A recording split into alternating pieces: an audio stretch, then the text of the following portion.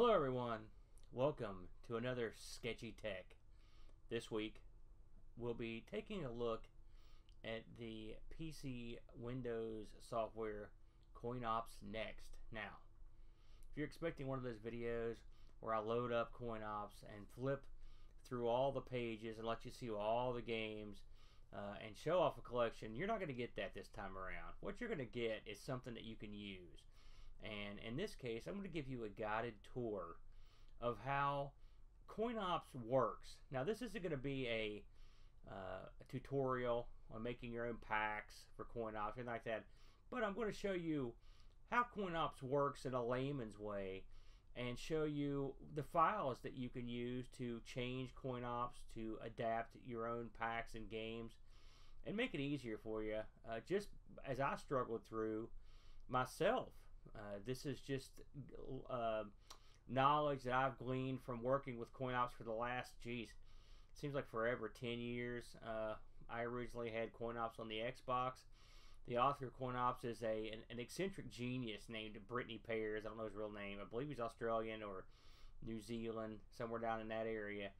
And Brittany is he's very clever, but he's not exactly what I would call great at explaining how this thing works.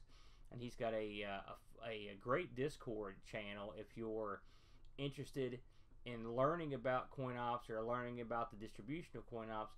I'm not affiliated with those guys. I'm just a independent fellow that's just trying to help out and show people what some of these files do, because it can be confusing if you are not aware of the way things work. And really, once you understand how most of the things work, it's actually quite simple to manipulate or at least ascertain what's happening if something goes wrong. I've seen a lot of people download packs, and if the packs aren't 100% foolproof, then they give you trouble and you don't know what to do. And getting information on how to fix this stuff can be difficult. And so it's easier if you could just go in yourself and try to figure it out. And a lot of it comes down to understanding the emulators that are involved and understanding the basic setup of CoinOPS. And that's what we're going to be looking at today. Just a basic setup of CoinOPS and how it works. I'm going to pull open the files on here, let you see what's in them, and how they tell the computer what to do when it comes to loading various emulators in CoinOPS. So enough gibber gabber, let's give it a shot. Okay, so what we're going to do is look in the CoinOPS Next directory, and I'm just going to sort of explain what some of these directories are and what the files in them mean and how they work. So I've got my CoinOPS Next directory on my D drive. So we're going to look in here. Now, these folders are pretty much standard. Just a quick overview. The advanced config folders, these are just batch files that have been created to change various attributes of the program, and in terms of how the attract mode works, the default controls, your ability to change settings, because it defaults with you unable to change any of the control settings or whatnot. So there is something to be had by looking through this stuff. Most of this is pretty self-explanatory. Double click on it. Then you've got, these are fixes when this program doesn't work. I'm assuming you've gotten past that point by now. This is just media that's included that you can use to, it kind of shows you how to make your own like pack media and whatnot. We don't fool with that. We'll get to collections in a minute, and we'll get to emulators in a minute. I want to go and start with launchers.windows. This is the directory that we should start off with.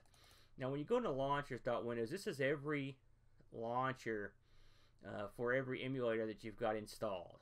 Okay, it's pretty simple stuff. So we're gonna pick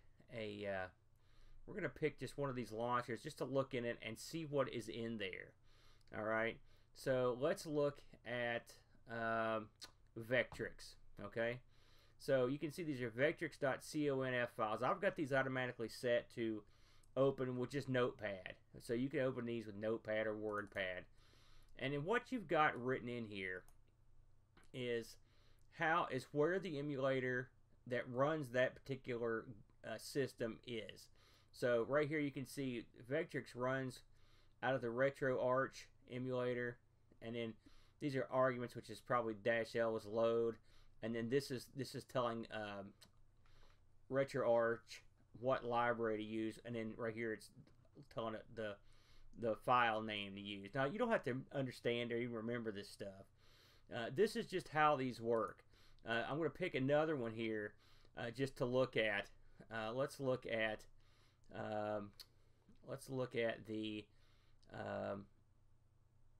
MAME. All right. So you can see here, this is straight up. It tells it what to run, and then this right here is just the item name. Most of them are real simple like that. However, if you do any installation of your own, and someone has, like for example, let's say you download a pack, and you start to run it, and it just, it starts to run, and then it comes right back to the front end. Well, the first place you want to start looking for a mistake is in the launchers. Okay, the launchers, if they're not set up correctly, or if the emulator it's looking for is not there, or it's in a different place, then you're gonna have to edit that launcher. And it's not that hard to edit them. You just edit them with Notepad, but you're gonna have to tell the launcher where that particular file is. For example, you can see this is a master system .conf. You can see it's set up to run with MAME 64.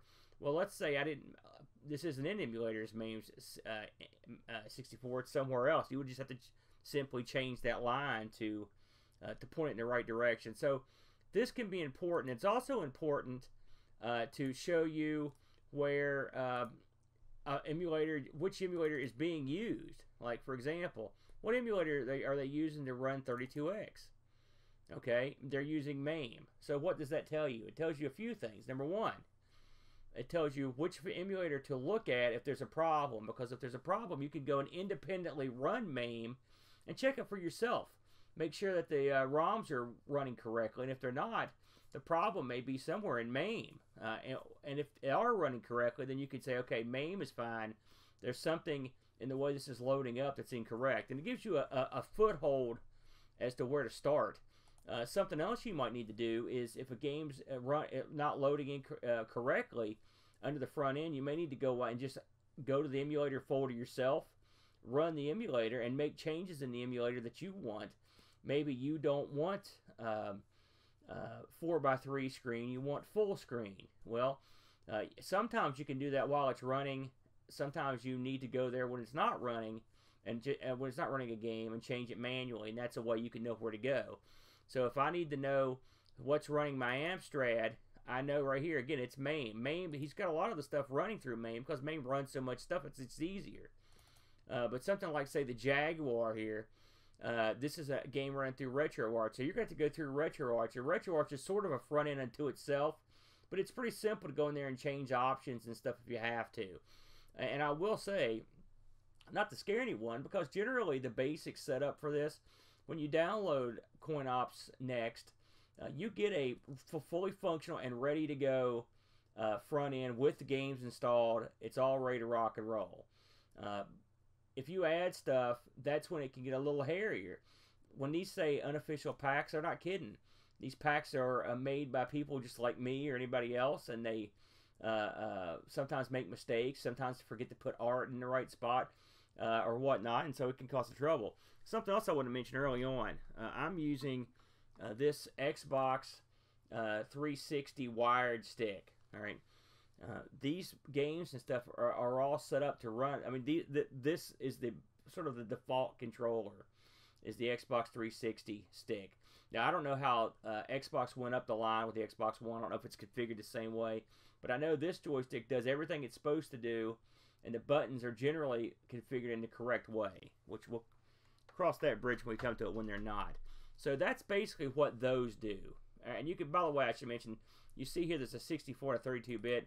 Occasionally you'll come across things that are that have two different versions, and these right here will, if you select 64 as your default, that's where they'll run. Now, I want to go to the emulator directory itself. Okay. Now, the way these directories are set up is the emulators generally don't house the games. However, there are some emulators that actually have the games in the directory for various reasons. And so but usually the games themselves, the ROMs, are in the collections folder, which we'll look at in a minute. These emulators are simply exactly what you think they are. This is where the emulators are that run the ROMs. So, for example, if we go into this MAME folder, there's MAME. There's MAME and all the accoutrements that come with MAME. And a lot of the stuff's been pre-set up, so you really don't have to do anything. Yeah, you really probably will never have to come in here. And you can see here, MAME is one of those particular things that actually has ROMs in it. And you can see a bunch of different ROM sets there.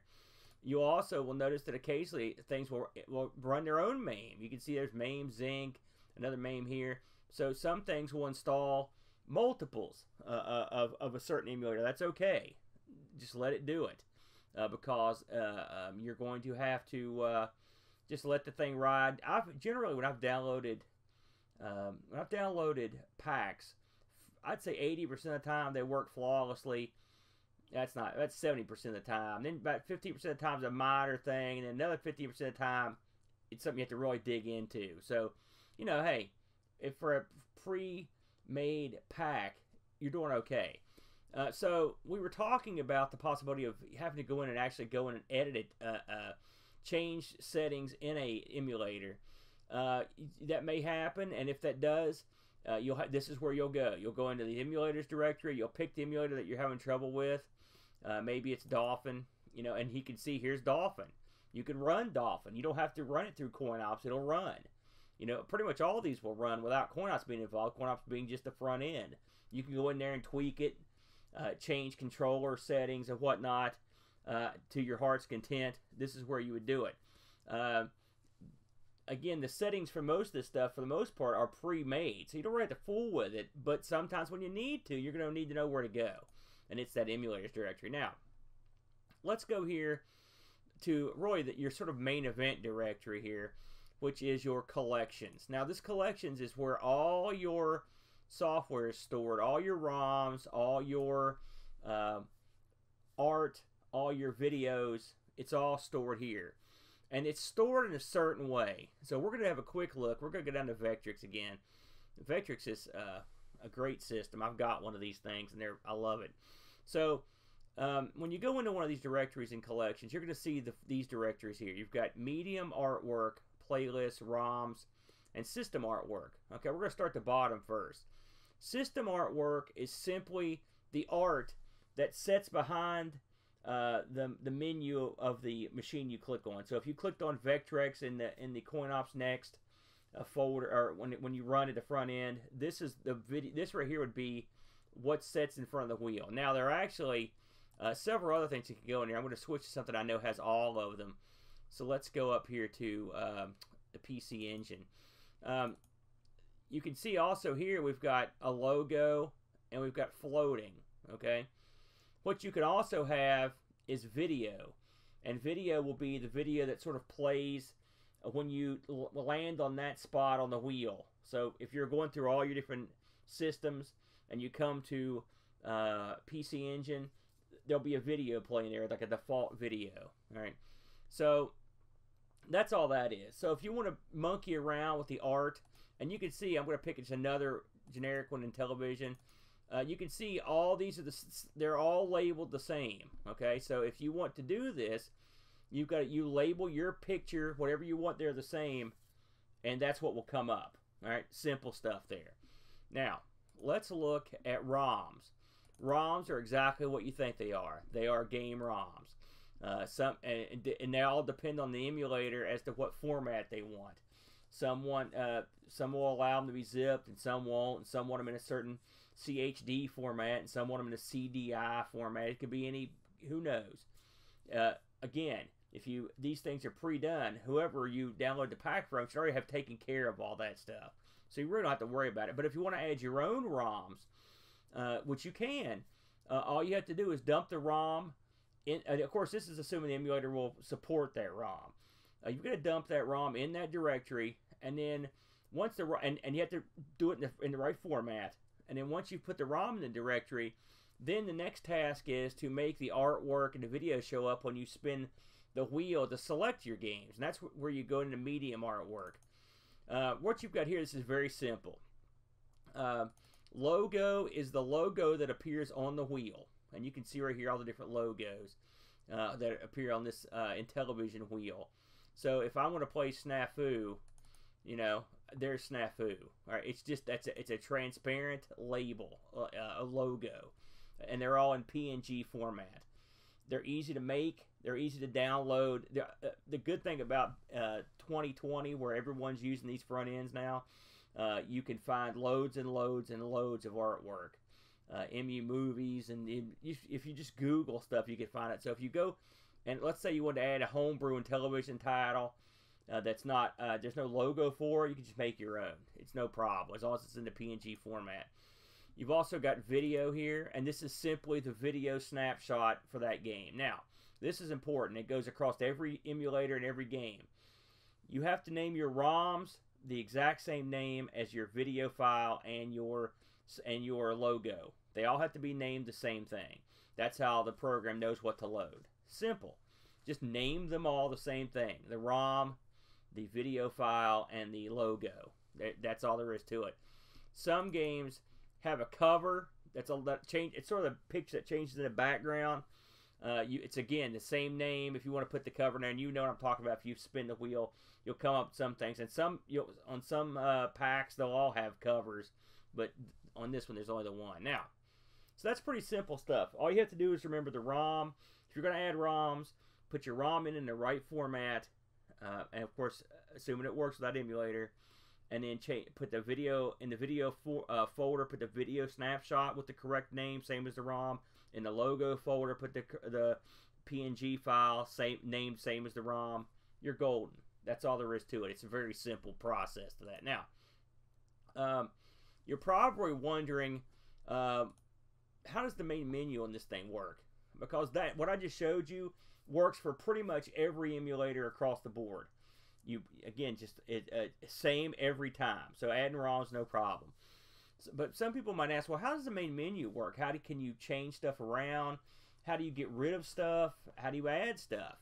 Well, this is something, and this is a carryover from the old Xbox CoinOPS days.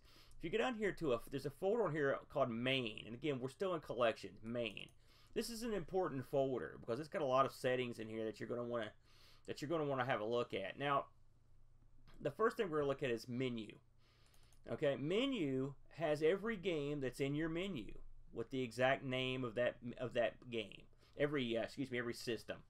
So right here you can see we've got Vectrix listed down here. Here it is, Vectrix. Now if I double click on this text file, you get nothing. These are literally 0 files. You can see the size, 0.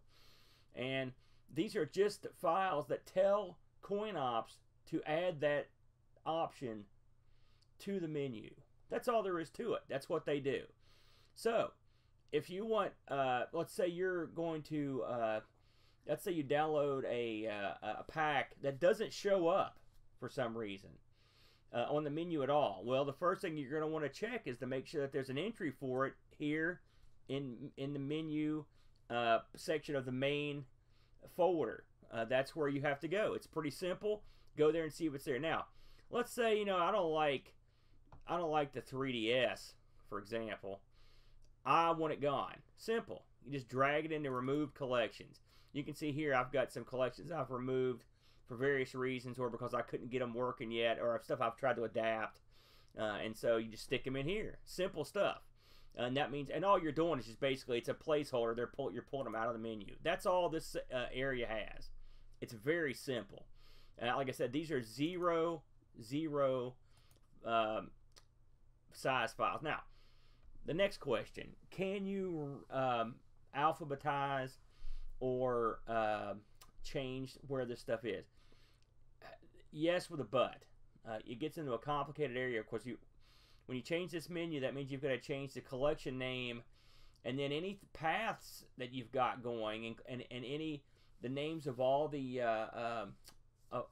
things we looked at earlier in the launcher section. You can see all the launcher stuff again, same names. All right, that's the one thing you got to remember about CoinOPS Next. Whenever you name your collection, the name of the collection, the name of the launcher, the name of everything has got to be the same, just like the ROMs. So if I wanted to change the name of Mega Drive to Sega Mega Drive, all right, well, you'd have to change this. You'd have to change the collection.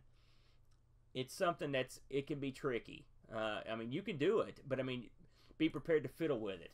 I've thought about putting my stuff in a certain order, and my laziness outweighs my ability to care, basically, and so I don't do it. So let's go back to collections. There's one more thing I want to talk about here, and again, it's in main. And this is this artwork area here. Now, you see all these different points here in artwork. We looked under the artwork area in the individual collections. What this is actually the artwork for your actual, for the actual wheel. So these are the logos, for example, that make up each individual spoke in the wheel. There's an arcade. We've talked about Vectrix. Here's the logo that comes up when you spin the wheel to Vectrix. This is where those are stored. Again, named the same as the collection, named the same as the everything is the same name. It's something you need to remember at all times. These are PNG files. If you want to change one of these logos, you can, as long as you name what you change it with something the same as what it was. You're golden. But this is where those are stored. You can see there's a lot of stuff here, but most of it's empty. Most of the stuff's not used.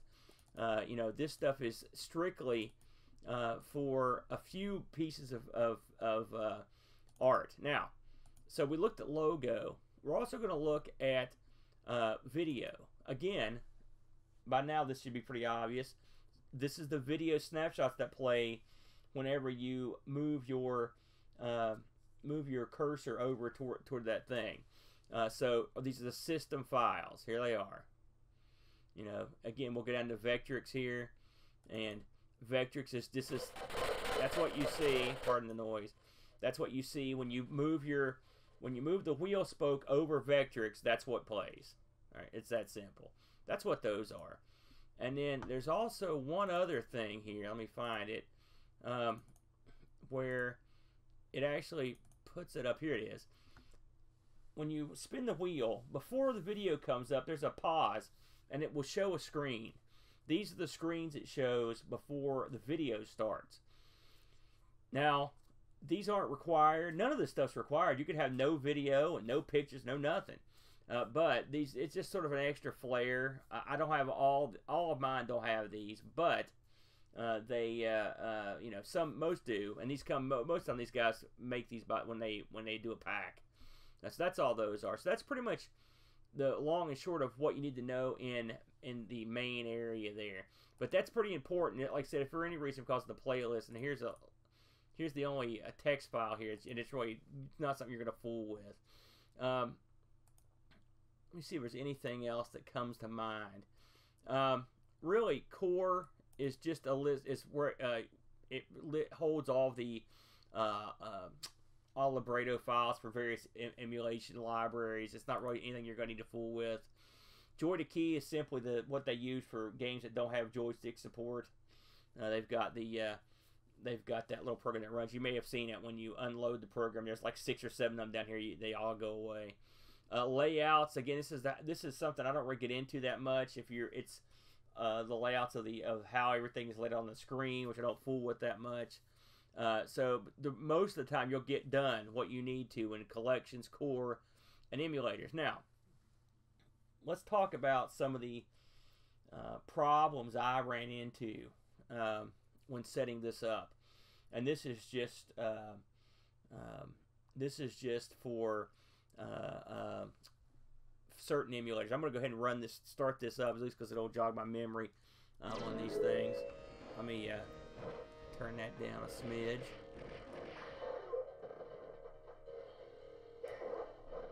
So, Amiga comes to mind instantly. I am Amigo Aaron, the Sketchy Tech, and so I got to have Amiga on everything I've ever done, including this. And I've had no end of trouble with the Amiga, and I know what the problem is. the Amiga emulation on this. It's very cleverly done, but I had a problem with Amiga defaulting to my second screen, and my second screen, it would go to the native resolution, which was real high, and the Amiga would run like crap, and it would not come to my primary screen. And the reason is if you use Windows with multiple screens, you know that it almost always puts the HDMI screen as the video 1, and then it will put whatever else is video 2. In this case, it's a VGA port. Well, my VGA screen is my primary screen, but even though it's video 2. And so I noticed that MAME did the same thing. Now in MAME, you can go in and change the INI file to have it default to your whatever screen you want. But and you can do that in WinUAE as well. But the problem is, each one of these games in WinUAE has its own configuration file. And so as far as I could tell, the only way I could get around this is to go in and edit hundreds and hundreds and hundreds of WinUAE configuration files. And so that's a real bummer. The workaround is, changing, just basically unplugging that screen, or turning it off. Then I'm okay, but it's a big hassle. So if you have multiple screens, that can be a problem that you may have to deal with. But I mean, like I said, in MAME, it's not that big a deal. But and if people have problems with that, I can show you what I did to make that work. But that was a hassle I ran into. Let me see if there's anything else that jumps out. So again, some of these, it all comes down to who packed them up. Some of this stuff I added myself, and I just converted it over from the old version of this, which is Forgotten Worlds, and it converted pretty easy if you know what you're doing. But sometimes there was some stuff I just couldn't get to work, but for the most part, it came over pretty well. You see a lot of headers here. Most of these I don't have anything in, to be honest with you. I try to maintain a library of what I've got, and and then a few extra things. I don't try to be greedy on this stuff, so I don't have a zillion ROMs here. But I want, for the interest of being able to show people how this thing works. Oh, let's talk about Pinball Arcade and Pinball FX3. I'm a big pinball guy. In fact, I own both these programs. One thing I've noticed is that Pinball FX3 and Pinball Arcade do the same thing. Is when you click a table, and you can click a table, but it just loads up the program. It doesn't actually load the table specifically. Now, the fellow that put this up, and I sort of adapted this from the vertical version, which was there's another build of CoinOPS Next called Arcade versus Pinball, where it's a vertical build, which is very clever if you've got a setup like that. I sort of converted this over to work with this, but the truth of the matter is this does the exact same thing. Now they're both playable, but you're not going to be able to pick the direct table. This one was set up with configuration files for each table, but I've never gotten it to work. So, and I mean, maybe some people have. Like I said, I'm by no means an expert. I'm just giving you the knowledge I've culled together fooling with this stuff. A lot of these, you're going to have people that occasionally mislabel the artwork. You'll have to go back and relabel some stuff. If you come up with a spot on your wheel that is just text, you'll know that the logo is either not there or it's misnamed. And so you can go in and a lot of times the logos will be there. I've noticed that all the media directories for the various systems, they often include hundreds and hundreds and hundreds of videos and logos for games that don't even come with it. Which is actually good, because that way you can add your own stuff, and you really don't have to go hunting. Most of the time, the stuff's already there, and so you don't have to do anything except name it the same way that it's named in the media directory, the artwork directory. So that's pretty simple.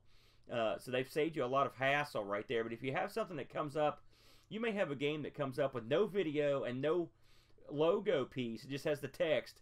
You click on it, it runs perfectly, no problems, right? Well, that's great. All you have to do is just add that, is just go in there and look and see if the media is in there, and if it is, bam, you just relabel. It's that simple. I have found this to be a very good package. Again, Brittany Brittany's he's quite a genius at this sort of thing. I mean, he always said he could convert this stuff to PC from the Xbox, and boy, he didn't. He didn't mess around. I mean, and he's always improved it. I mean, literally, he's the reason why the Xbox, the original OG Xbox, is still highly sought out, because it's a stable, accessible piece of kit that does exactly what you think it should. I've got an Xbox over here with CoinOPS on it, and I've had it for forever, and it works great. But the PC version, this really opens up a lot of worlds that weren't available in the Xbox. Because if you think about it, the Xbox, I believe, has the equivalency of a Pentium. I think it's a Pentium 2 in it. So I mean, it's not like it's speedy. I mean, this is a fully fledged PC. I don't have the hot rod as PC, but I mean, if you fool around with emulators, that a decent PC can do a lot of stuff these days. So I think this is definitely something worth getting. I've had very few problems with it, but at least now that you know where things are, hopefully I'll answer some of the questions you have. And if you have a lot of questions, that I can help you answer, leave them in the comment section below, and I'll do what I can. Like I said, I've fooled around with this stuff for so long. I've gotten pretty knowledgeable about where stuff is. I've got enough knowledge to be dangerous. That's what I'm sure. Hey, I'm the Sketchy Tech. That's what I do. So, hey, thanks for joining me. Look for another adventure in Sketchy Techdom. And until then, adios.